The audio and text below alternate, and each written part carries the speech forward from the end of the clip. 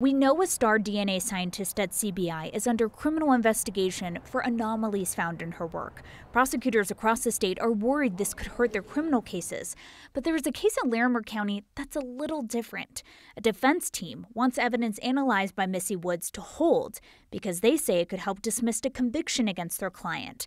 In the 1980s, Santos Romero was convicted of 2 counts of murder and conspiracy to commit sexual assault. Documents filed in November say evidence analyzed by Woods in 2022 found no male DNA on vaginal swabs. After CBI announced an investigation into Woods, a motion says someone reviewed her work in this case and didn't find any issues with her findings. Romero's attorneys have requested documents from CBI to help them with their request for a new trial.